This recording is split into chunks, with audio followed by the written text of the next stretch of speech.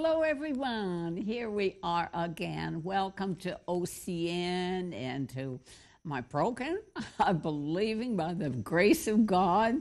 I had some special family time, so I didn't have the amount of time I wanted, but it was good. It was good. Our children are growing, and we're blessed. We're blessed. So I'm depending more on God. I haven't got it all planned or written out, but anyway, God is good. So I bless you, and I surrender and say, Lord Jesus, I am your vessel. You live in me, and my thoughts, I surrender them all to you, Father, that you'd guide me. It might not be all logical, dear friends, but I'm believing the Holy Spirit will speak to me, and I can minister to you by his word and by his grace and by his love. That I am the temple of the Holy Spirit. And if you've given your life to Jesus, you are the temple of the Holy Spirit. So I'm going to be talking about this new subject. I haven't got all my notes, or all of them. But anyway, I'm talking about life, old life and new life. And I want to bring you back to the word life in the Garden of Eden. And this it goes back to Genesis 2 verse 7. And God formed man of dust from the earth and breathed into his nostrils the breath of life. This is the beginning of life in mankind. And mankind, thousands of years ago, breathed life. And the man became a living being. You know, there was life in the animals and the fish and the animals and in the trees and all of that. But this is a living being. And we know that the baby has the life at the moment of conception, the life. Well, this is the beginning of God putting part of his being into mankind. A living being where he could live, because God loved his creation. He wanted a family. Because he is a family man. Oh, he could have been happy just with Jesus and the Holy Spirit there, but he wanted a creation because he wanted to delight in something. He has a creative ability, and we are made in his image. But here is from the dust of the earth. From dust we have come, and to dust we shall return. That was the curse this later, wasn't it? So anyway, man became a living being, or a living soul, from the dust, made in the image of God and the Son, different from the animals.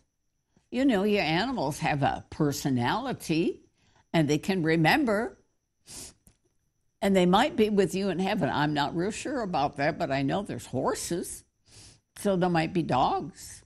I don't know. But anyway, it's Jesus is the life giver of the soul, body, soul, and spirit, created in the image of God. And God hears, doesn't he? He never sleeps. We have to sleep. But anyway, he hears, he sees, he feels. And when Jesus left, he said, a comforter is coming. So he knows what man needs: comfort. He needs encouragement. He needs that. So anyway, let's see. But then I want to go to Proverbs. I want to kind of go through this life. Man was created, but then Adam fell. You know that. And so we inherited that sin that Adam had. So when we were born, we had a sinful nature. And when the men wrote our Constitution in the United States of America, they knew they were godly men, and they knew that man's nature is sinful. That's the old nature, and it's manifested in the Old Testament, David. But then it became their soul was changed, but even in the New Testament, it was changed more. We became a new creature. So I'm going to talk about the old nature and now a new nature.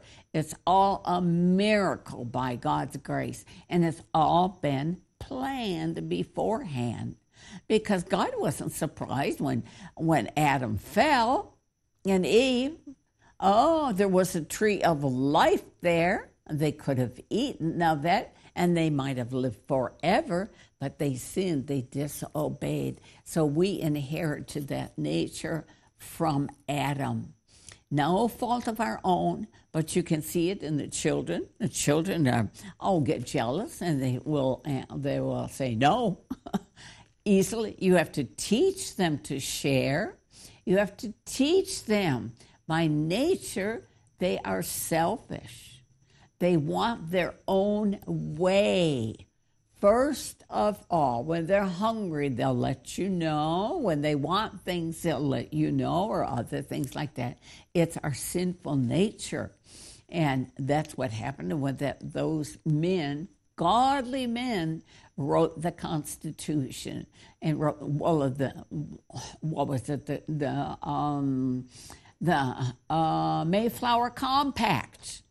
When the Pilgrims came, they had to make the Mayflower Compact that everybody would obey the leader. They appointed a godly leader, a former pastor, and they shared, but then they had to divide the land, and they had to work, because man is naturally lazy, and he will want other people to take care of him.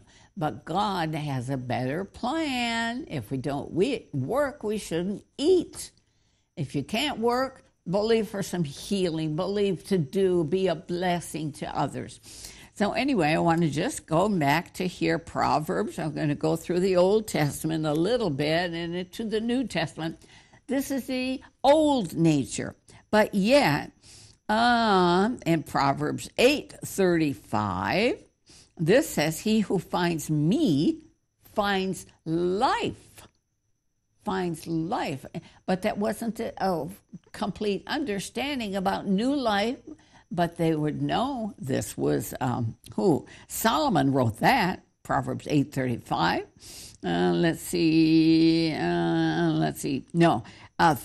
Proverbs 3:16. Long life is in her hand. Let's go look at that one. I didn't write that complete. Proverbs 3:16. Hallelujah. God's word is so rich, because we're talking about life, how there's old life and there's new life, and there is a transition. There is new life available, and I believe you have new life. That's why you turned into OCN. Well, we always need to learn more, don't we? Okay, Proverbs 3:16. Let's look at that.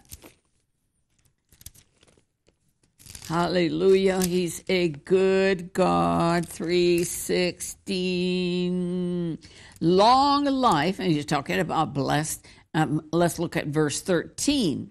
Proverbs 3:13. How blessed is the man who finds wisdom, and the man who gains understanding. For its profit is better than the profit of silver, and its gain than fine gold. She is more precious than jewels. Nothing you desire compares with her. Long life is in her right hand. Even in her left hand are riches and honor. Her ways are pleasant ways, and all her paths are peace. She is a tree of life to those who take hold of her. This is wisdom. Wisdom, oh Lord, give unto me wisdom. Father of glory, give unto me the spirit of wisdom and revelation in the knowledge of your Son, Jesus Christ. I believe that's what we're all needing for in these troublesome times. So this is even Solomon writing this. He knew, because Remember when Solomon was crowned king, he cried out to God. He said, well, God, in a dream, God appeared to him and said, what would you like? And Solomon said, oh, wisdom, I don't know how to lead these people of yours. I don't know how. So God was pleased when Solomon asked for wisdom, and he said, because you were humbled yourself, I will give you wisdom, that'll be known for ages, Solomon's wisdom. So this is written by Solomon. Blessed is the man who finds wisdom. It's available to us even more so. We need it more so, but it's available. So that's what Solomon said. Okay, long life is in her hands. As I get wisdom, I will know what to eat, how to exercise, how to call out to God, when to call out to God. And I just need it all the time, even more so than when I was a child. A child doesn't have any wisdom, do they? Oh, there's a saying that they really don't get. The onset of wisdom is around the age of 25. I don't know, but anyway. Okay, let's see. Let's look to Psalm 16, verse 11. This is David. Proverbs 16:11. Hallelujah. Oh, God is so rich. So his word is so rich. Now I just have to read this. 16 verse 8. I have set the Lord continually before me, because he is at my right hand. I shall not be moved. Therefore my heart is glad and my glory rejoices. My flesh also shall live securely. For thou wilt not abandon, this is verse 10, 16 verse 10, thou wilt not abandon my soul to Sheol, neither wilt thou allow thy Holy One to undergo decay. He's actually seeing Jesus being born.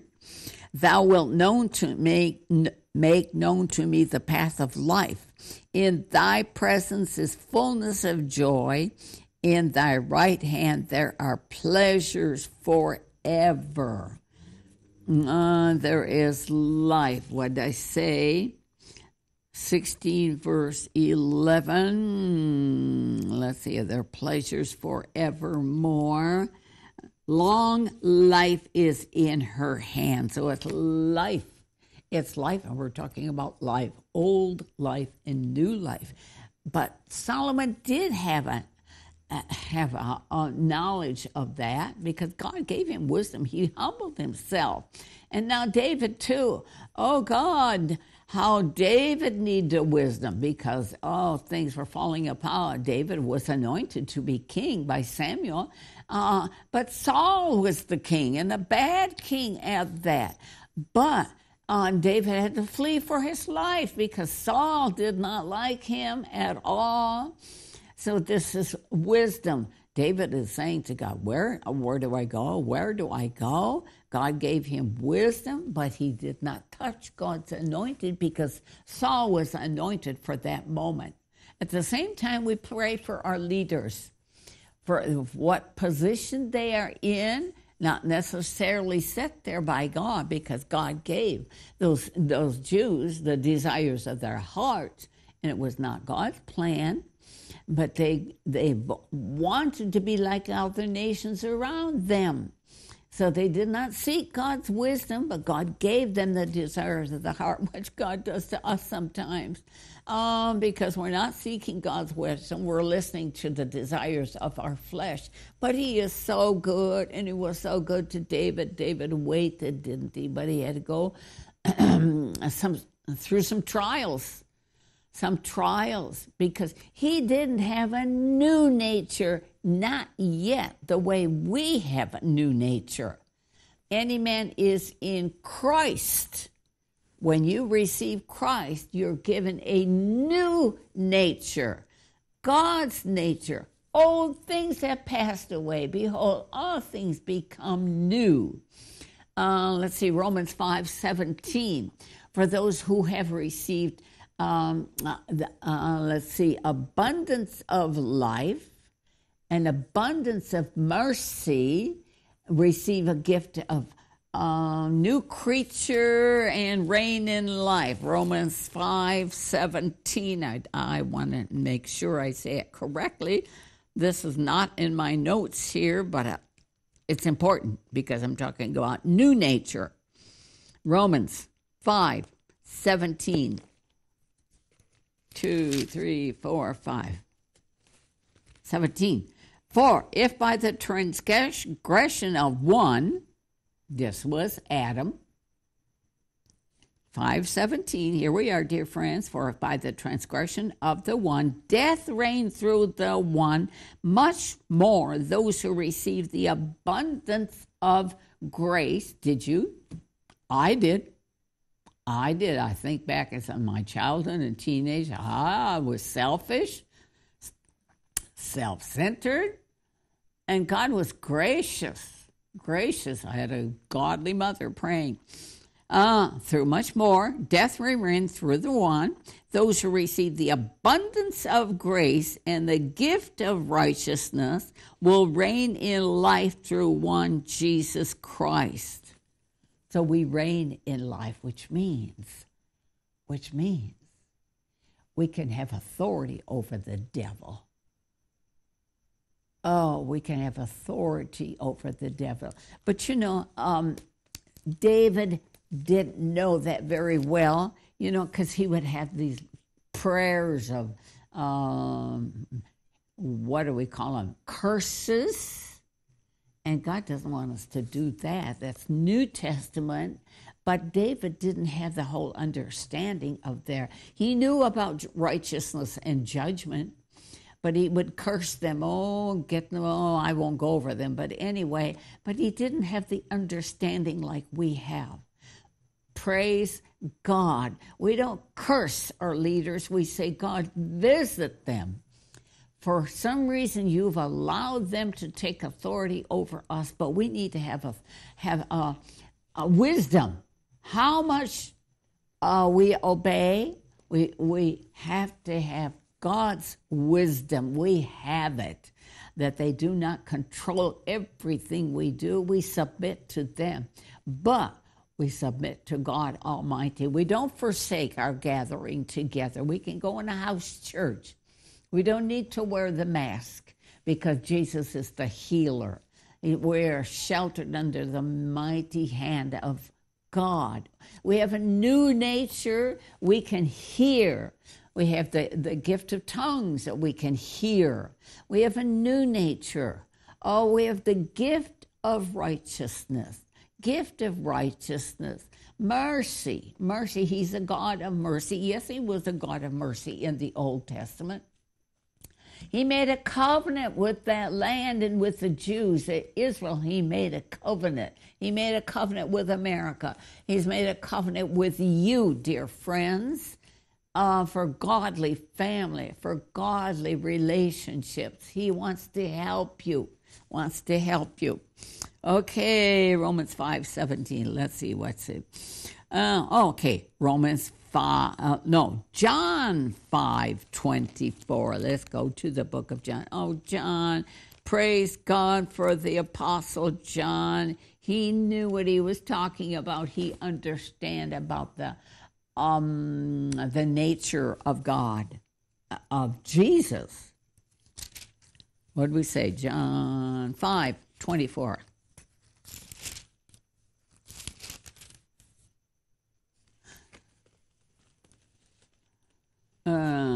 Truly, truly, I say to you, he who hears my word and believes him who sent me has eternal life. That wasn't in the Old Testament, that you have to believe in Jesus, but they looked forward to. David did know in Psalm 22, he wrote the words that Jesus would say on the cross. They did look forward to. And Abraham, he looked forward to a city in heaven. Oh, trusting God. This is Abraham. They followed what they knew, and God spoke to them. But here, John 5:24, truly, truly, I say to you, he who hears my word, you can hear, we are his children, he speaks, and believes him who sent me has eternal life, does not come into judgment, but has passed out of death into life. Into life. David knew that, but he didn't have this deep understanding because Jesus hadn't revealed his true nature. Oh, for he said, I am the way, the truth, and the life. Where is that? I think I am the way. John 14:6. Thank you, dear. Yeah, here I got it. I'm the way, the truth, and the life. Oh, John 11:25. I'm the resurrection and the life. And then John 6:48. I am the bread of life. John 6:51. I am the living bread that came down from heaven. Oh, we have so much available to us. We have new life. He's the resurrection, the way, the truth, and the life. Others might say, oh, well, just follow your God. There are many ways to heaven. No, there's only one way to heaven. Only one way. Oh, Buddha doesn't speak to his people. Oh, does Muhammad speak to his people in love? No, you can do what you believe he says to do, or other denominations or other churches, they don't preach enough of the living Word of God that is available in the Word here. And the resurrection and the life, remember that, who Lazarus had died. That was a friend of Jesus, and Jesus didn't come immediately, remember? And then he came, and Martha went out to greet him, and he said, oh, I am the resurrection and the life. And Martha says, well, I know at the latter day we'll be together. But Jesus proved he was the resurrection and the life. Oh, so, and that's what we have today. He is the resurrection.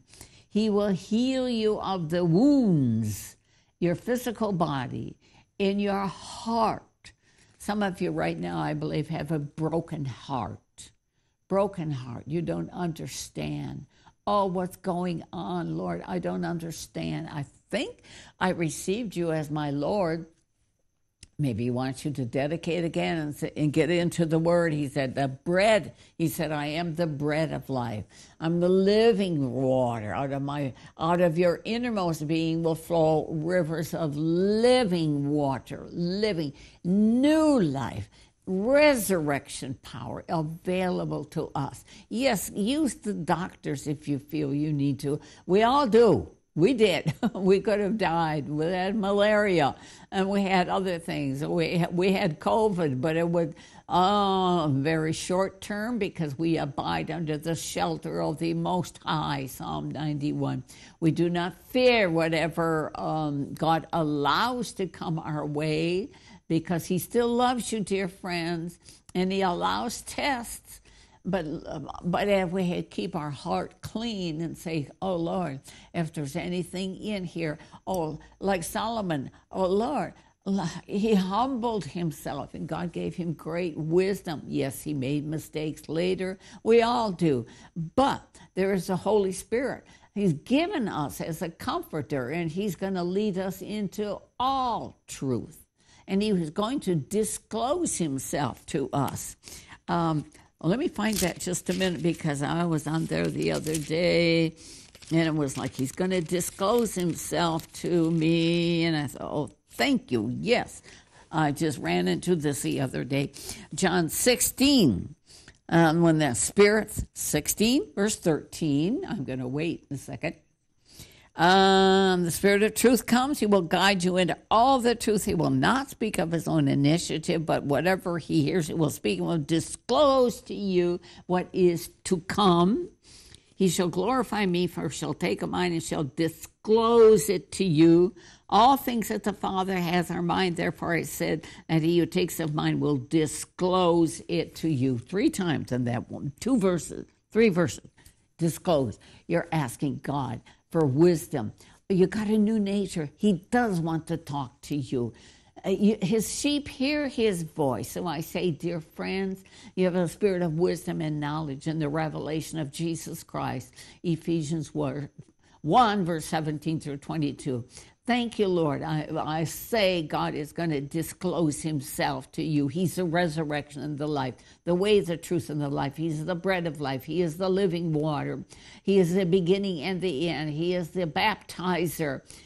He gives you the gift of righteousness. So I thank you, Jesus. I declare that you are healed, that you have wisdom for any situation, wisdom how to bring up your children, how to vote, that his word is true.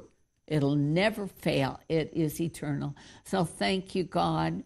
Oh, that these airwaves are not interrupted. I sent the blood of Jesus is alive. It's alive. Jesus put his blood on the altar, and it's still alive. It never died. It never lost its power. So I declare sins are forgiven by the blood of Jesus. Thank you, Lord. Tune in again. Give to OCN. God loves you and bless you with new life, resurrection power. Hallelujah. Hallelujah. God bless you.